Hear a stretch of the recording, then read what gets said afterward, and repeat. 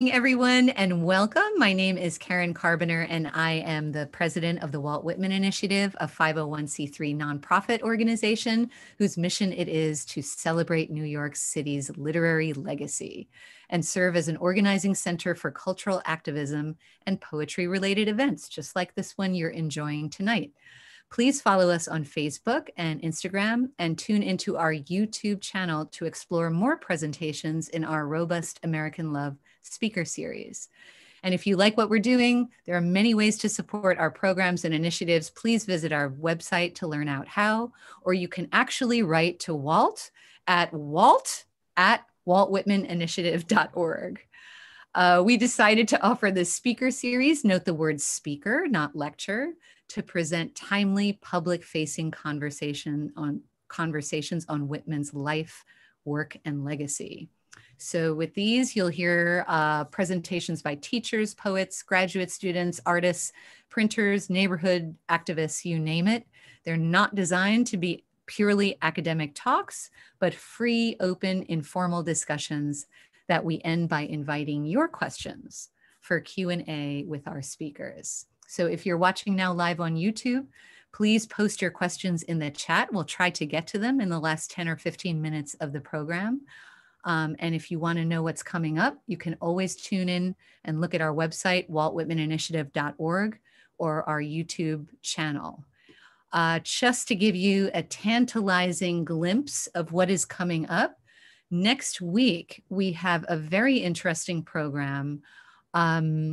Ted, I know that you're a musician. Maybe you know the name Norman Corwin or Bernard Herrmann.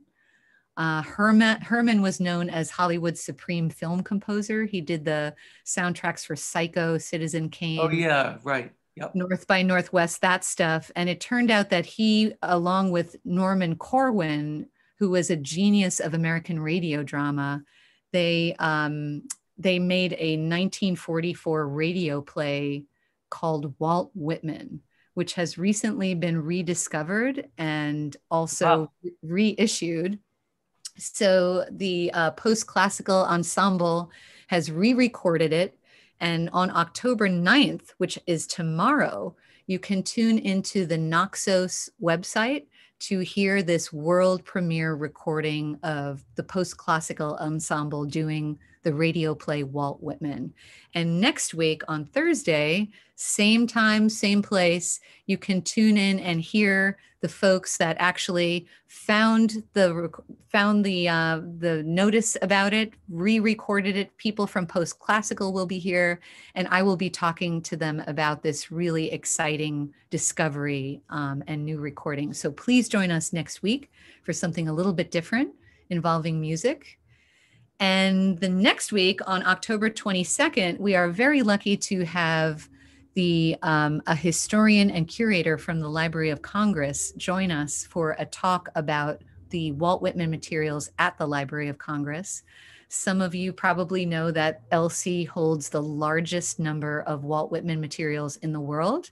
They've also been actively digitizing these collections for the use of scholars, artists, the general public, and Barbara Baer will be joining us to introduce us to these magnificent collections.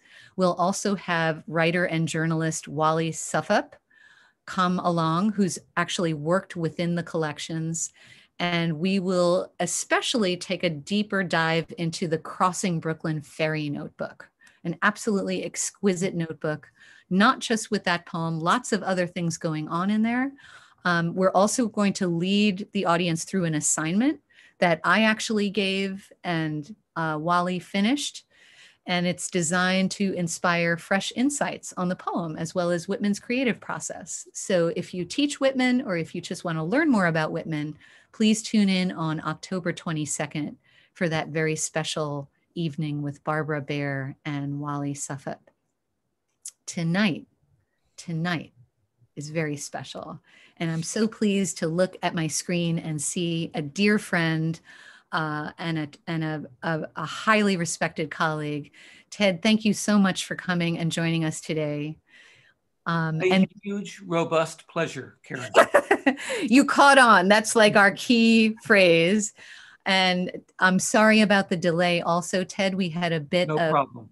technical difficulties. Sorry to the audience as well. Thank you for hanging in there for us.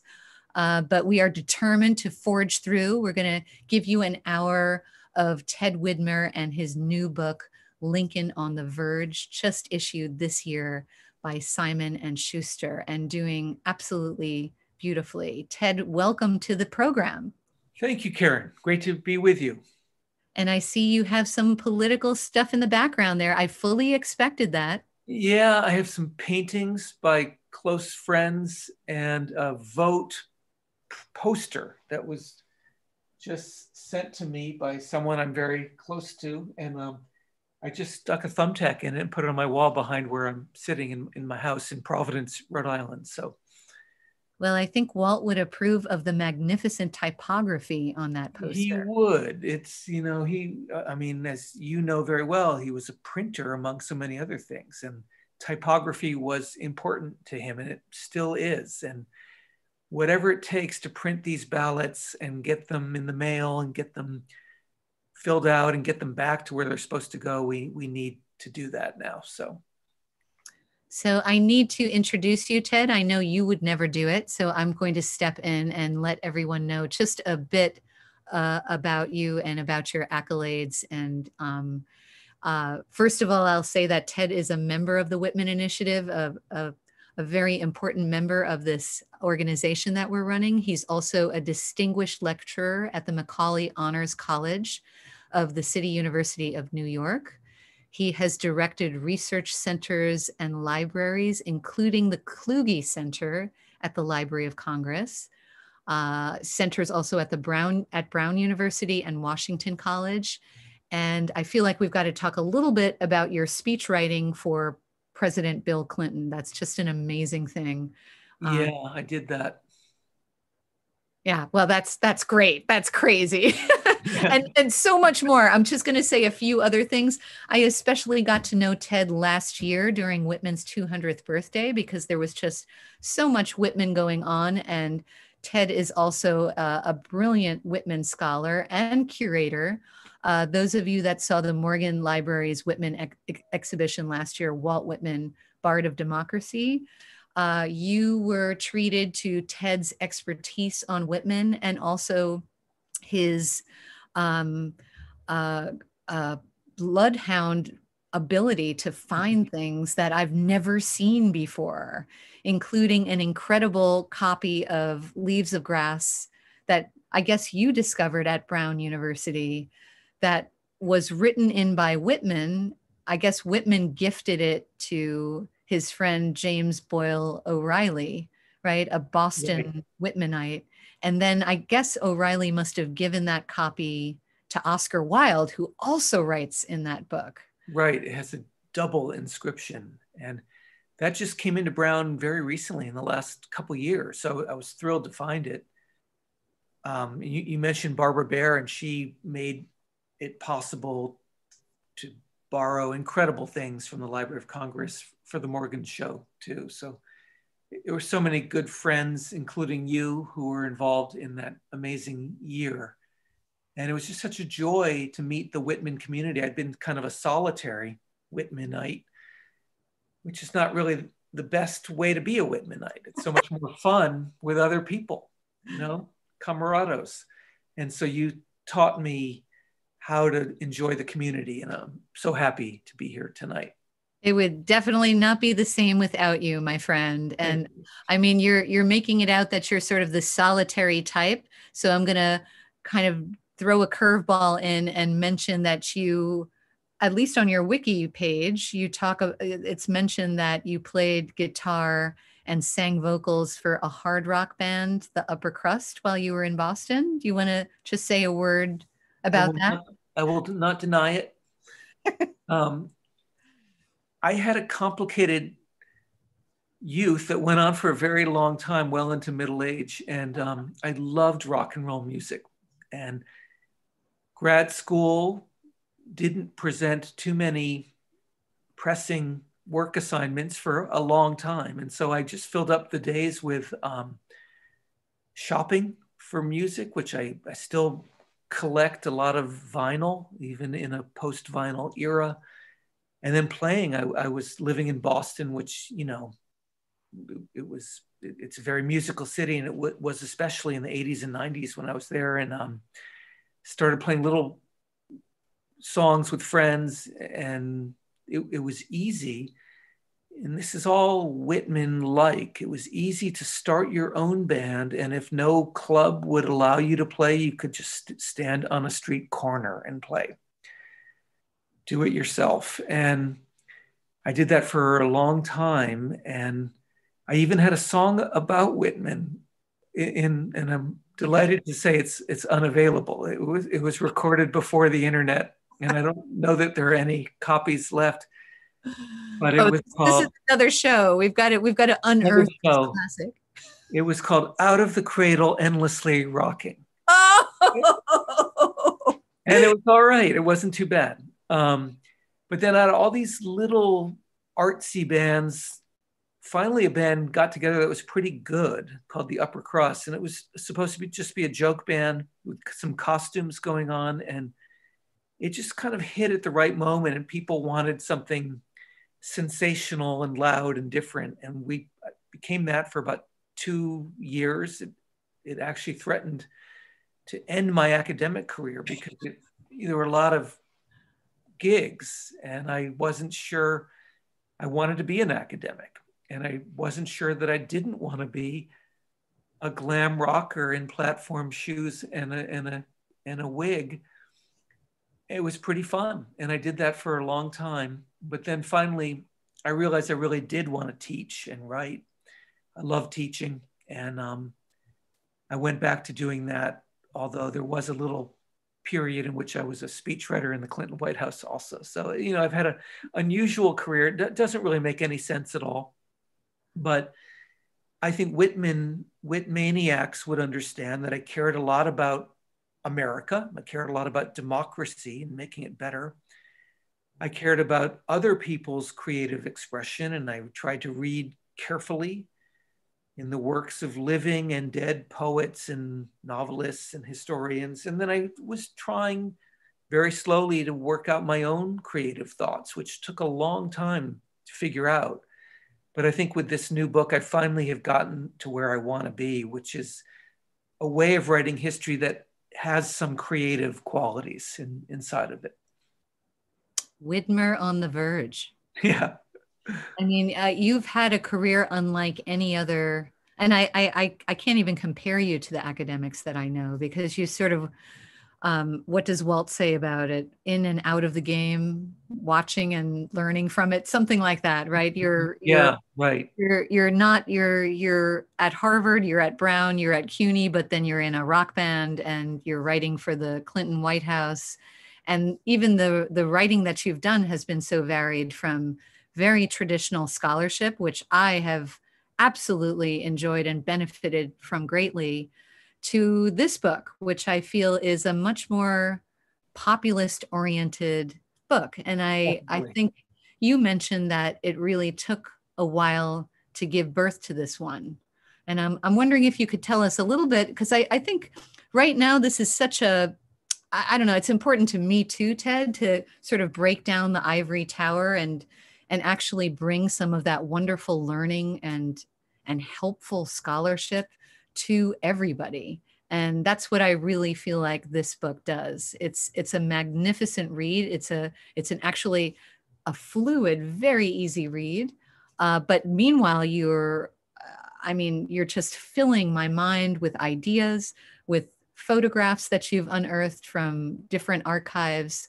I mean, it has the feeling of a book that you want to take to like a beloved place and just like dive into.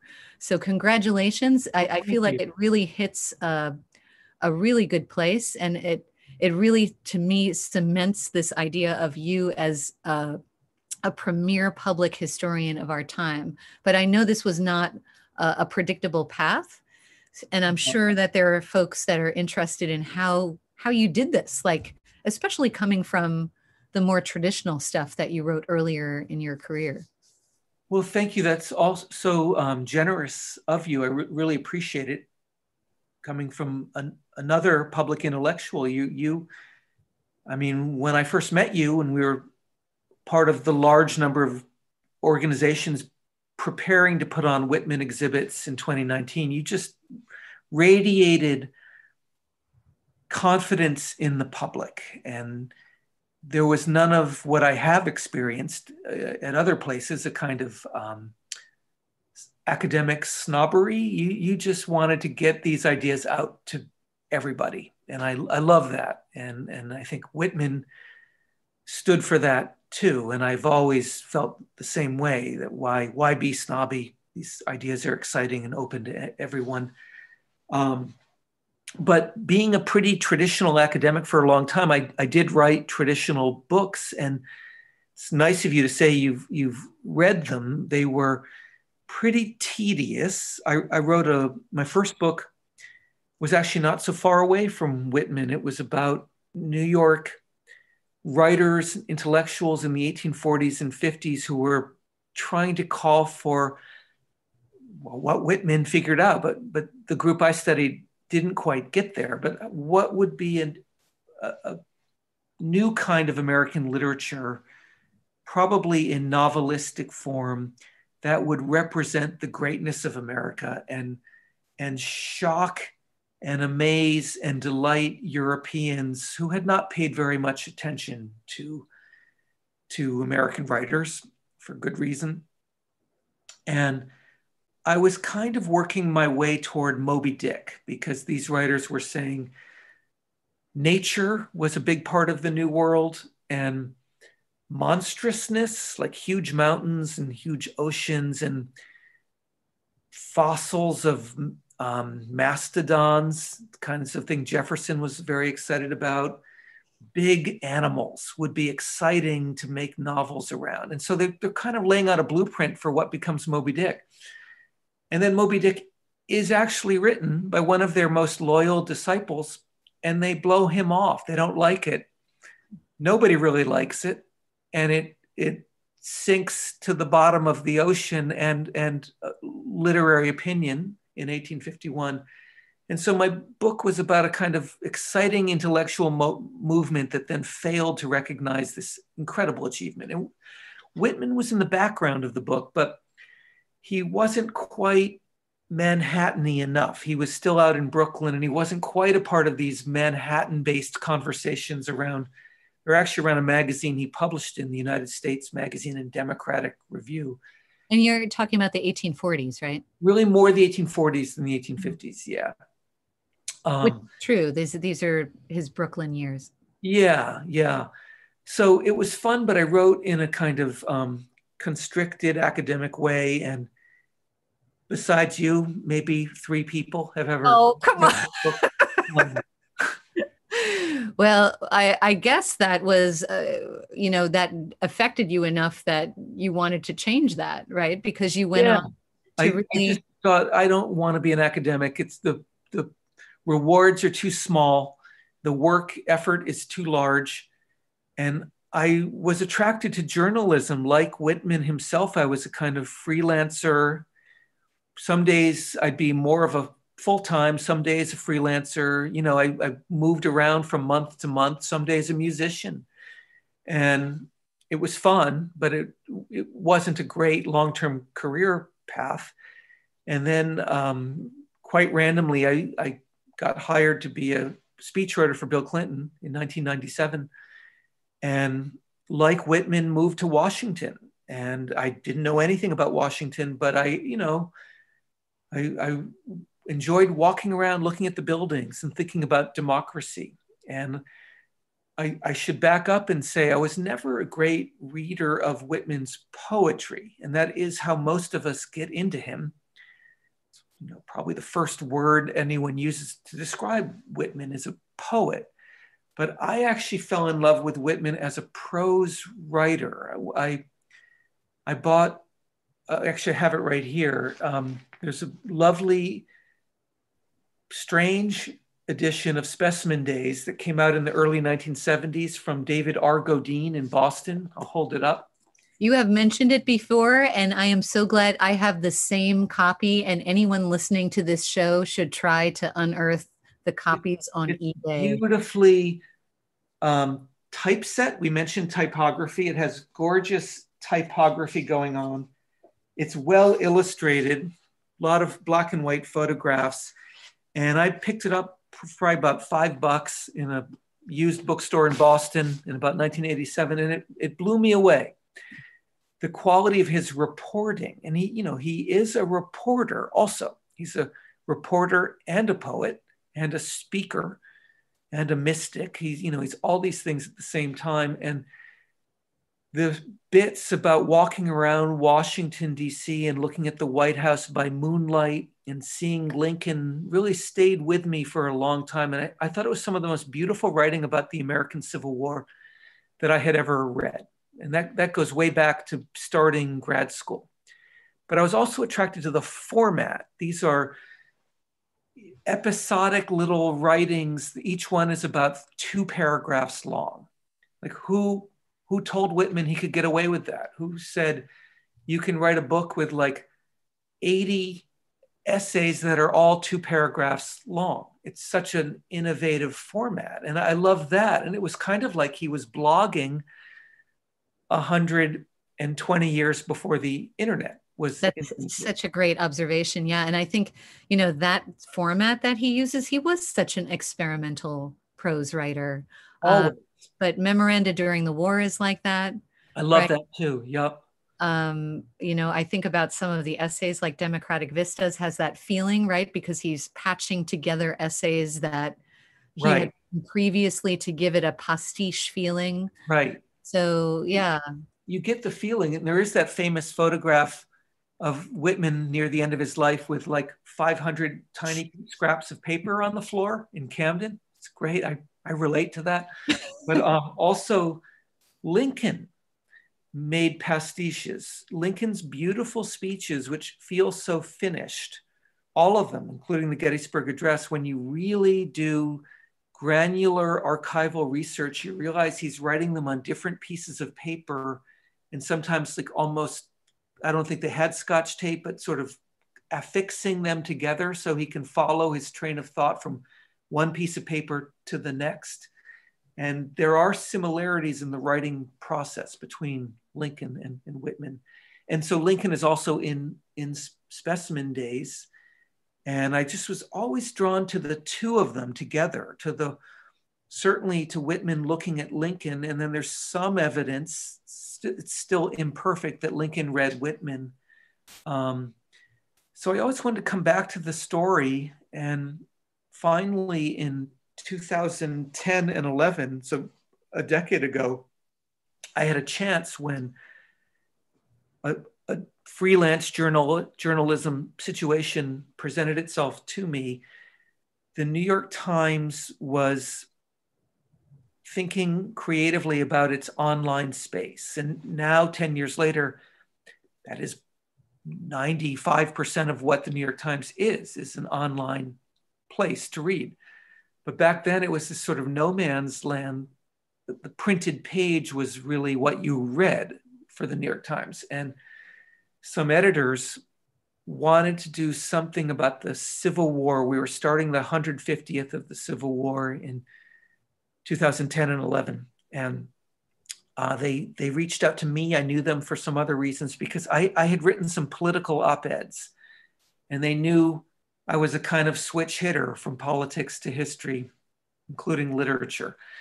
So they said, could we find enough historians to write for maybe 6 months, maybe almost once a day, on what was happening 150 years ago? And I said, absolutely. There's so many hungry young historians, including public historians, including people who aren't even in grad school. And that was important to me, to get away from the snobbery and just let anyone who wanted to get in there, get in there. And so we started. Yeah, that's the beginning. That has to be the beginning of Disunion, that incredible series. That's how it began. Wow. And a very close friend of mine named Adam Goodhart was finishing a great book called 1861 that includes some Whitman in it. Actually, one of his first posts in the Disunion series in the New York Times was really amazing. It was a little bit of a meta essay, which helped me to understand what I was trying to do. But he talked about the experience of being in the Library of Congress, waiting for his request to be filled. And finally, someone pushes out the tray, and he said it reminded him of being in a dim sum restaurant. And it was funny, but also amazing. And then he included photographs of what he was seeing. And I began to understand you can, not only is online not less than formal academic writing, it's actually more, that you can put the reader right there with you as you're looking at the rare manuscript or image and explain your own delight in seeing it, and convey the excellence of whatever, both of what Whitman was writing, and then the joy of reading it, and then the joy of the third party, the reader, reading it online. And so Adam really opened up my eyes to what online writing could be. And then a lot of us, though, Ted, because I still remember, and this is the beauty of doing a Zoom chat. Those of you that are listening in, you can just Google for Adam Goodhart's Disunion piece on that Civil War notebook. And this was one of the earliest, right, that's what in my memory, earliest attempts to actually digitize a notebook. Now, Library of Congress has actually done it, so you can page through them. But back in 2010, this was a real treat. Right. And it goes into deep analysis of the drawings that Whitman included in there, the little scraps of notes. Right.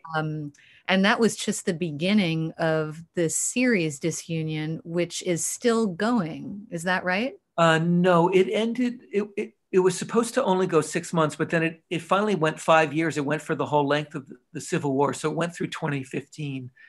And I got very involved with it. I did a ton of writing for it, and I did some editing of it. And 2 books came out of those essays, and I was a co-editor of those books.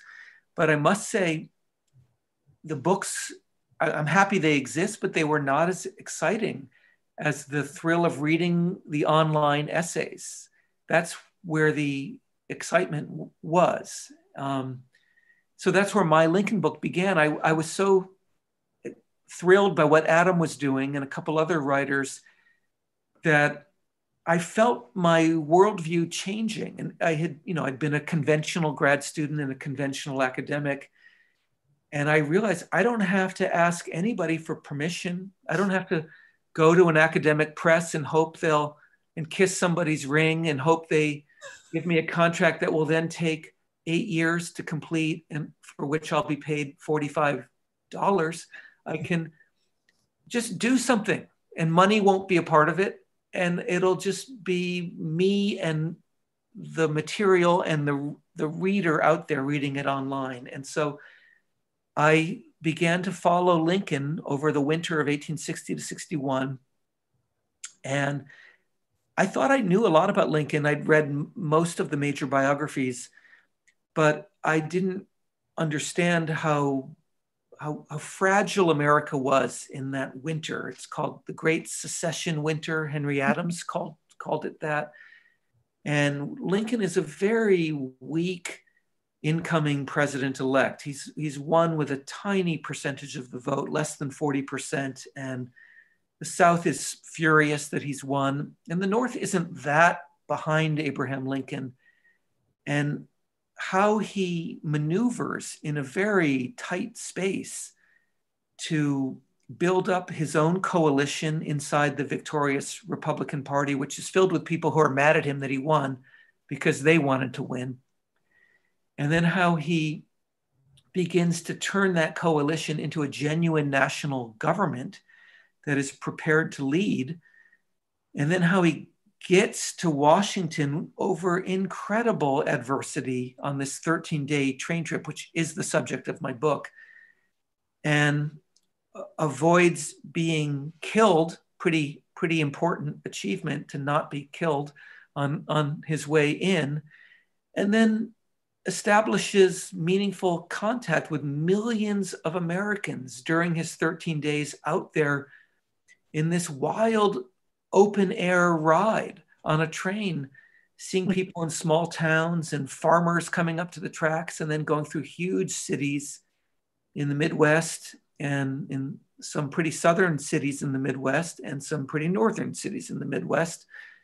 And then finally getting into New York City, where on February 19th, 1861, he is beheld by an enormous crowd outside of the hotel he's staying in, the Astor House, New York's best hotel, on a site. It's no longer there, but it was, you can still imagine it because the building is there. Probably, who knows? I haven't been there now in a few months, but there's a Staples there next to St. Paul's Church for the New Yorkers in the audience, you know, where the triangle of City Hall Park comes to a southern tip. Right. And on the west side of Broadway, that's where we're talking about. There's a Staples there. And it actually, the facade semi resembles the grandeur. The footprint is still the same. And the Woolworth building is right next to it, right across the street. But it was very important civic location across from City Hall Park. And I still marvel now. I live in New York a lot of the time. And I marvel that City Hall Park is not a more famous tourist destination than it is, because it's a very important place in New York's history. But I take my classes there all the time. I think you do the same, right? There's just so much to tour right there. You're right. And that spot right outside of the Astor House, the former Astor House Hotel, where Whitman beheld him, right? So, really first time. So Lincoln pulls up in his carriage and there's an enormous crowd, and Whitman is stuck kind of in the back in an omnibus. Everything is stuck in traffic, and sees Lincoln for the first time and immortalized it throughout the rest of his life in his Lincoln lectures. And obviously something really important happened. And the way Whitman beheld Lincoln is really important to me and to my book. And I talk about it. Whitman's in the book throughout the book, because I talk about how Lincoln, through some unspoken alchemy of politics, it's hard to explain, reached young people, especially a lot of young people who felt estranged from politics. Something about his rough-hewn style, his body, the way he spoke, his frontier accent. Whitman calls him a Hoosier Michelangelo later in 1863. And Lincoln just cut through a lot of the phoniness of politics. And there was a lot of that in 1860 and 61, and reached young America. I really like how and I want to frame the book just a bit, just so that everybody kind of gets what you're doing, because speaking of the tight spaces that you mentioned before, I really love that the vision, the actual material in the book is expansive, but you've kind of limited yourself to those 13 days of that train ride from Springfield to Washington. And it reminds me a little of Adam Goodhart's idea of writing a book about 1 year, right? Or my friend Jim Shapiro writing his book, The Year of Lear. But you've even taken it down to 13 days. Yes, right? It was crucial to me, because I would have written thousands of pages. Like Whitman, I like paper and I like writing, and I would have just kept going. And the 13 days gave me a limit that was really good. And I want to mention my beloved late editor, Alice Mayhew, who kicked me in the butt a lot and said, you cannot just write about every leaf that fell outside a train window that Lincoln might have seen. You have to keep it going. You have to keep the train moving and keep Lincoln focused. And just every chapter has to be discrete. And that was very, very good advice. But it's such a neat thing, because I think about the tendency to want to list things now, online, the 10 best this, the 5 worst that. And I guess just giving yourself a space to work within, like those 13 days, is a sort of smart version of that. Yeah, I like 13 too. Is a little unusual as a number. It just is the number of days he was on the train. But it's a time of enormous change in the country and inside Lincoln. So Lincoln is growing as a writer, much as Whitman grew throughout his life as a writer. And Lincoln is saying better and better things about America. And there is a kind of convergence. I mean, you can see certain Whitman-like things happening inside Abraham Lincoln as he's growing into the job of president. And there is an empathy between the two of them. We'll never know what Lincoln thought of Whitman. It's based on some accounts after the fact. I am inclined to believe that they are true, but some scholars are skeptical. But one account describing Lincoln reading Leaves of Grass in his law office in Springfield, it's very funny. Taking the book home, Herndon had, his law partner, William Herndon, had it. And Lincoln was curious, according to this account. It's written by a young guy in the office, but he took about 20 years to write it out, his account, named Henry Rankin. And he said Lincoln asked to borrow it. It's a crucial detail which edition of Leaves of Grass it was, and I'm not sure. But he brought it back the next morning and said he had barely saved it from purification by fire because his wife saw it and didn't like the smut. And so Lincoln brought it back kind of amused by how nearly it had been burned when he brought it home. And then there's a great story told by another eyewitness after the fact of Lincoln looking out. So we have these great accounts of how Lincoln looked to Whitman. There are many, and they're all beautifully written. Seeing him in his carriage going by when Whitman is out walking around Washington, and their eyes sort of meeting and Lincoln nodding as the carriage goes by. But Whitman also, the great reporter in Whitman, noticing a faraway quality in Lincoln's eyes, as if he's sort of nodding in one part of his vision. He's seeing someone and nodding to him, but in another part, he's sort of looking out somewhere distant, thinking about what he's got to do that day. It's a really beautiful bit of reporting by Whitman. But there's a story about Lincoln up on the second floor of the White House, looking out the window and seeing this guy with a lot of hair walking back and forth, kind of looking up at the White House. And Lincoln says, "Who is that guy?" It's already a funny story. And Whitman really haunted him too. I mean, according to all reports, he actually was sort of a voyeur to, just trying to see Lincoln at any given moment. So this is kind of a likely story, right? That Lincoln actually paid attention to him. And as you know very well, Karen, he had trouble holding down a job in Washington. And I can't help connecting that with the fact that he's walking around all day looking at the White House. It's like, do your job. But Lincoln looked out and saw this guy with a lot of hair walking back and forth, looking up at the White House. And he said, "Who is that guy?" And someone, it was probably, I bet, John Hay, who was a poet, Lincoln's, one of his two secretaries, and said, "That's Walt Whitman." And Lincoln had this great response. He paused and said, "Well, whoever he is, he looks like a man." Mm-hmm. Isn't that a great line? That Walt would be very happy to hear. Looks like a man. So I have a fair amount on the way the two of them perceived each other. And the Morgan exhibit really helped my book. I was in the final 6 months of writing it, and I just dropped down very deep into Whitman. I loved the experience of preparing that exhibit and working with you, Karen, and the great Grolier exhibit that you did with Susan Payne. But I didn't realize that there was an overlap with the Bard of Democracy exhibition at the Morgan and the book. Although now it kind of makes sense because I remember there was a highly developed section on the Civil War in that exhibition. Yes. I have the book right here because you were kind enough to send me a copy. I don't know with my virtual screen if people can see it. It looks like an invisible thing that I'm holding here. And Ted, if you don't mind, I actually wanted to read a little bit of it because we've been talking about the content of the book. And it's true, you report, and I really love how you interweave Whitman anyone who reads this book knows that you are a Whitman scholar because you mention such interesting factoids about him. They're interwoven through the text.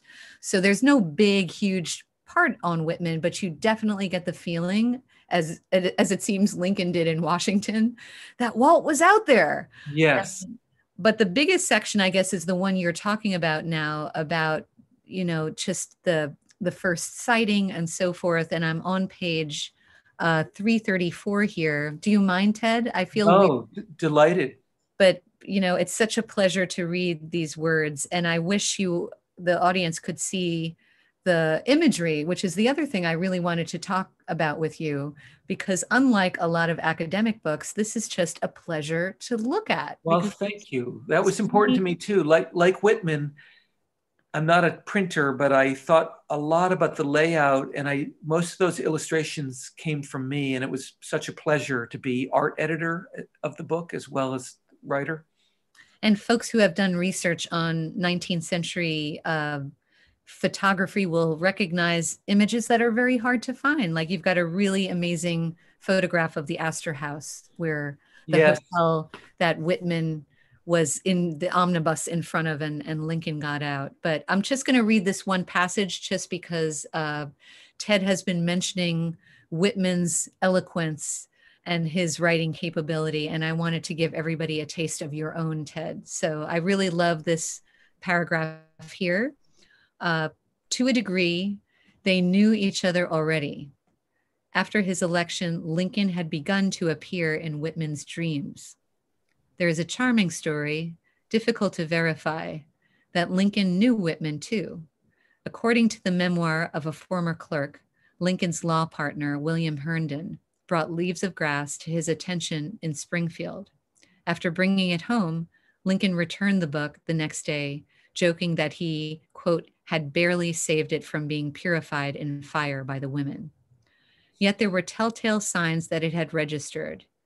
Every blade of grass is a study, Lincoln said to a group of Wisconsin farmers in 1859, constituting, quote, a world of study within itself. So I know you mentioned some of those details before, but I love how in the book, the impeccable research that is behind this book is not so evident, because you so easily move from one subject to another and build out for us the possibility, that Lincoln is actually referring to Leaves of Grass later in 1859.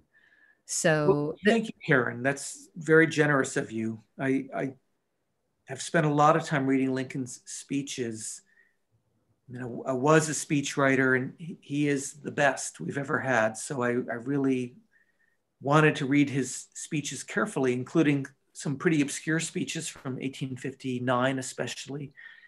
And I saw that. I mean, I don't think I'm the first person to make that observation. Others, Whitman scholars as well as Lincoln scholars, have noticed some similarity between the two, but I tried to wrap it up together in a story that moved and has Lincoln moving on the train tracks toward Whitman, and then Whitman following Lincoln to Washington and being a very important witness both to Lincoln's life in Washington, and then, well, he was not there when he was assassinated, although Pete Doyle was there in Ford's Theater and informed Whitman's lecture that he later gave about Lincoln, described the night of the assassination. But there's some writing I found fascinating where I did feel maybe I was a little bit ahead of the curve about natural phenomena in Washington in the spring of 1865, when both Whitman and his young friend John Burroughs were seeing odd things in the sky, like strange shaped clouds. They see a little cloud right above Lincoln on the day he is sworn into office for his second inaugural address, and huge groups of blackbirds sitting in a tree across from the White House, and just strange natural phenomena, foreshadowing the assassination itself. And then when Whitman hears about it, he's in New York, but he looks up in the sky, and in his notebook, he sees very strange clouds, which he compares to serpents. And there's just some strange writing going on that I found really interesting. It's like metaphysical understandings that are hard to explain in a rational way. But Whitman and Burroughs were clued in to some other dimension and seemed to almost understand that Lincoln was about to be killed. And then after he was killed, understood that something very important had happened and that it was almost like a necessary sacrifice to end the war, and that it had removed the greatest American who had ever lived, but that somehow that was almost necessary in a way the ancient Greeks would have understood. And I have a bit of the ancient Greeks in this book also. All of what you are saying is a reminder of the work that is behind this text. And just knowing about Lincoln, Whitman and Burroughs seeing those cloud formations, how did you research for the book? I mean, were you looking at archival sources? Were you also at the dim sum table there in the Library of Congress with Adam Goodhart? It sounds like you were going to a lot of primary information. I actually missed the chance during my year at the Library of Congress.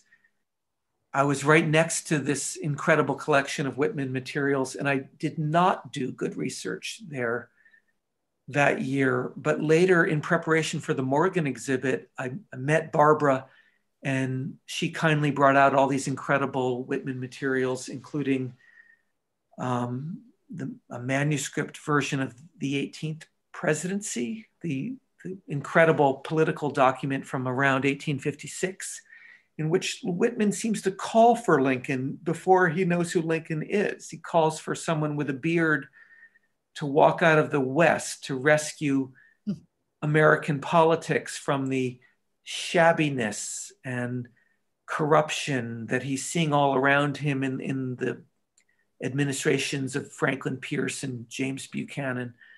Incredible, again, sort of psychic premonition that Lincoln is coming, just like he had a psychic premonition that Lincoln was leaving.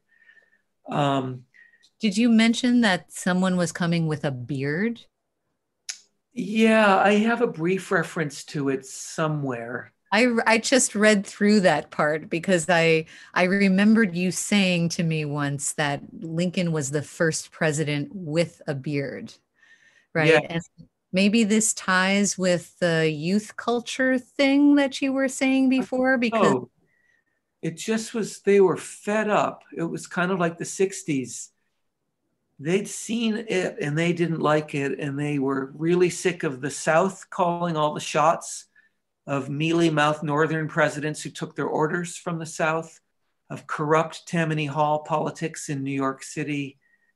They just were exhausted, and they wanted someone to come in and make America, America. Make America, America again. You know, that would be an even better slogan. And suddenly, out of nowhere, came this awkward-looking 6'4" guy without a beard when he was nominated, but suddenly with a beard, a scruffy little beard, right after he is elected. And then it's growing in as a fuller beard by the time he's on the train coming into Washington. And the beard seems to be a kind of armor. Like Lincoln knows it's going to be really, really hard to save America. And the beard seems to be giving him a kind of strength. And Whitman, of course, has the beard already, but that's another way in which they are parallel to each other. Do you mind if I show everyone the photograph that you put on the cover of your book? Yeah. So as we have been mentioning, Ted has done some wonderful research and included really remarkable imagery in the book and on the book. And this is the photograph that appears on the cover of the book. And for me, this is a really unfamiliar image of Lincoln. Isn't it great? Well, that's what I wanted for the cover, because it's Lincoln in formation. He's been something. He's about to be something different, and he's changing. We know Whitman changed a lot in his life too, but he's in metamorphosis with the beard not quite full the way we're used to seeing it, but it's definitely something. And he's thinking a lot about what he wants to say to the American people as their incoming president. Such a thoughtful photograph. The eyes are unbelievable. You know, it's so steady and thoughtful and soft, right? Yeah. And in fact, a lot of what impressed me about this photograph is the softness from his expression to his skin tone to even the Yes. collar of his shirt is not what I expect. Sort of a softer image of the traditional collar worn during that time. It caught Beautifully me off put. guard. Yeah. Softer collars, softer ties. A lot of people would have the white starched collar sticking up, and with him, it's somewhat like Whitman. It's spreading out, soft cloth. Shoulders are relaxed. It's something very different from what most politicians looked like at that moment. You include some other images that I have not seen before, and I wanted to pull up. Let me see if I can do that here. Another Lincoln image that was unfamiliar to me. Now I've lost where it is. Sorry about that. Here we go. Right. This one is the one that you actually call Lincoln on the Verge. So Oh yeah.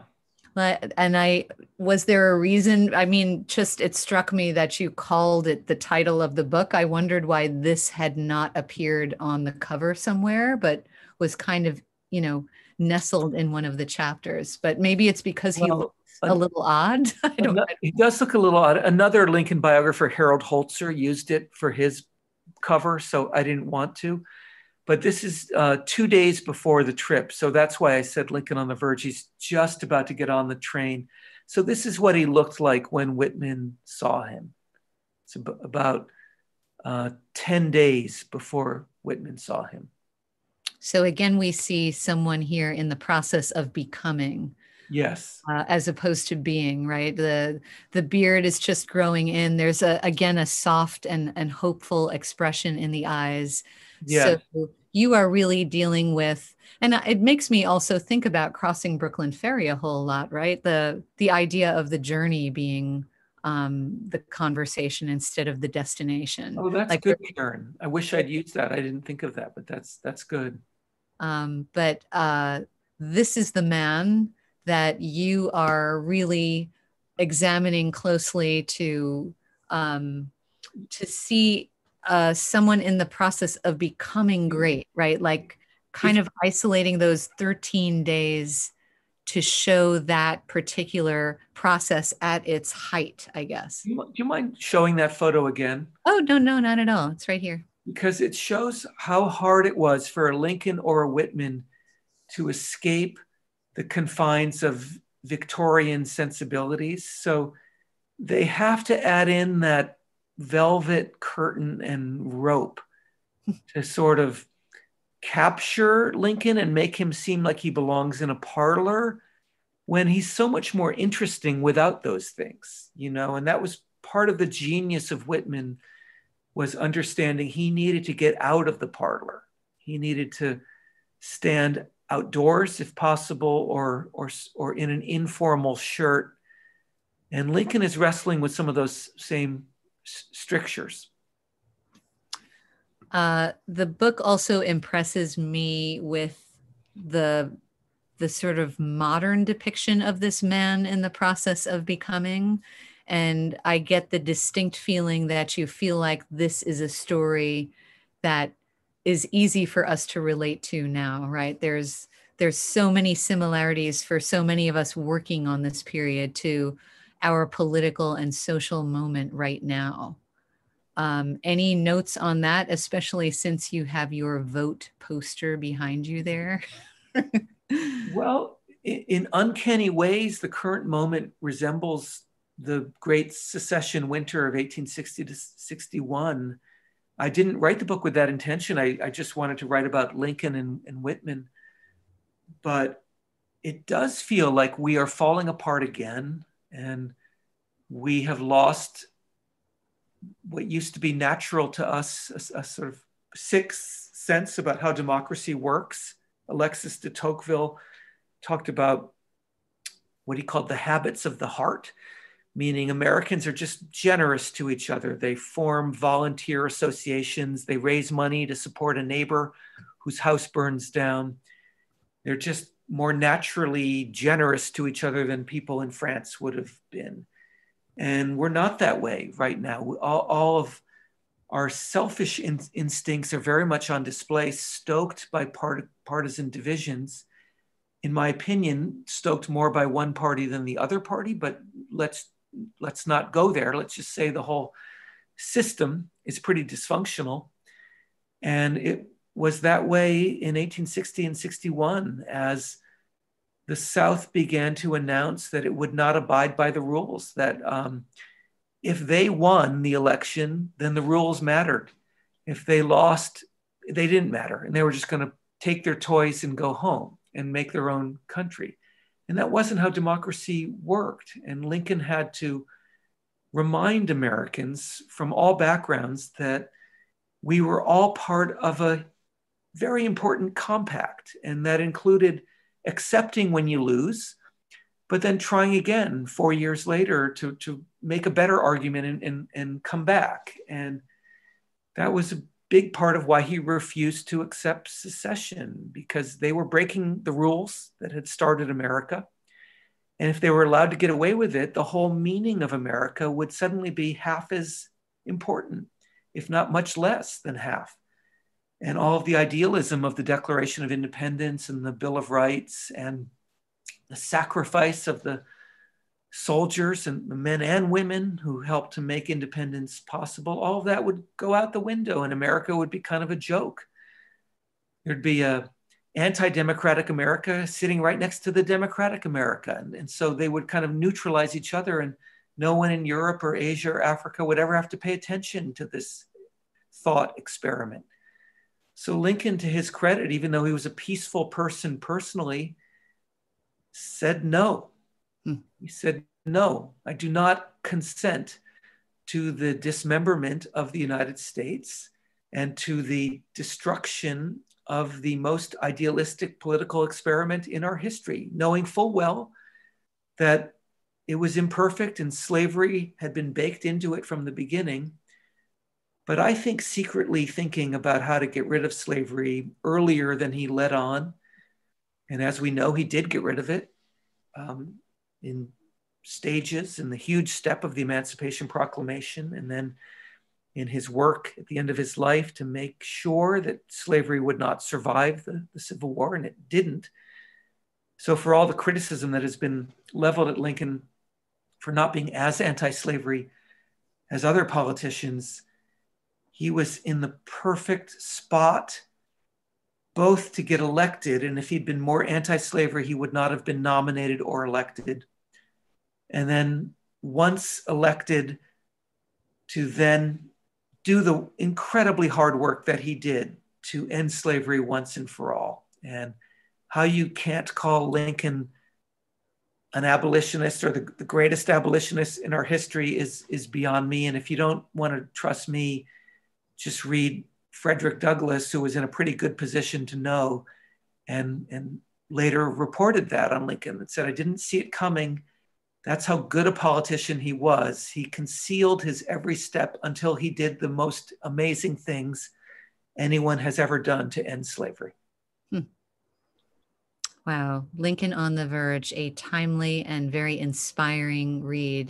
Ted, I think we are closing in on our hour. We began at I think 6:15 or so. So we are trying to keep these to the hour, and I could go on and on with you, but we're going to have to carry this on our own. But are there any last words that you would like to say, maybe about the message of the book or Lincoln himself at this time? I know I've spoken with you about the Lincoln Project, for instance, and its relation to Lincoln's history. Maybe that's just too much to go into here. But It's been any, great. yeah, any final words about something we should carry with us? For instance, is there something that Lincoln wrote that you would really recommend that we look at this moment in time?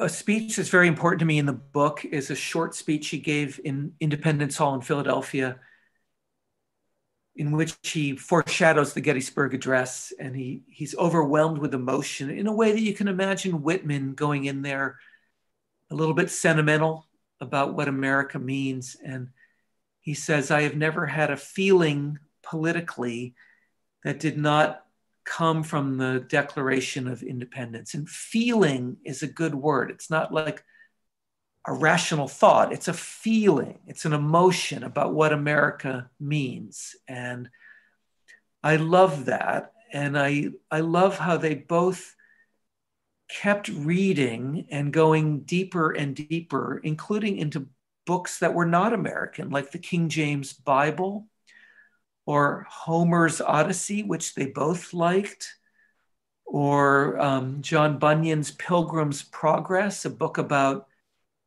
being a pilgrim in a sinful land and trying to get to a destination that symbolizes rebirth.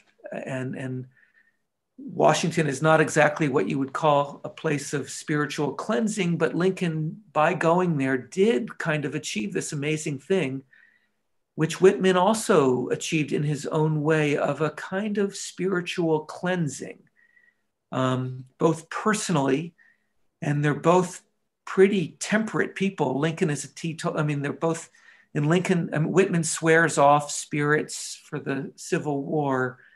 But then through the act of constantly writing and improving and putting their pieces of paper together in these pastiches, as you said, and never surrendering, never giving up on the idealism of America, but also being these sharp-eyed, one's a Brooklynite, the other's a Hoosier Michelangelo, these sharp-eyed, pragmatic Americans who can drive a hard bargain if need be. They know the value of something, but they're merging realism and idealism in the perfect quantities and renewing America at a very dark moment and giving the rest of us a chance to also share in this incredible national story.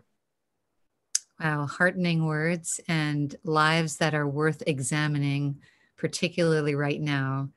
Ted Widmer, thank you so much for being here and for imparting this wisdom. For those of you listening, please check out his book, Lincoln on the Verge, just out, as I said, with Simon and Schuster. It's a beautiful book, Ted. Congratulations on the many positive reviews, and thank you so much for joining us today. Thanks, Karen. Always great to talk to you. All right, folks, we'll see you next Thursday.